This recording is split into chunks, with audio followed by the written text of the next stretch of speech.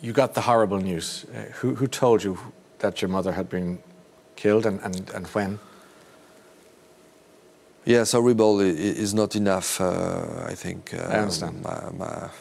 My last evening of childhood, I was in my grandparents' house in the countryside of Paris, and my father, which was supposed to come on the day after, came into the night,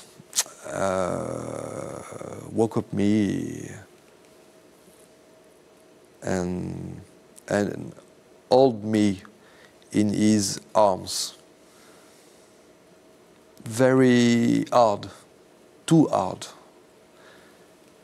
He was crying, and he told me that we will never be the same like before. And so my life turned upside down, and yes, my mother was found dead.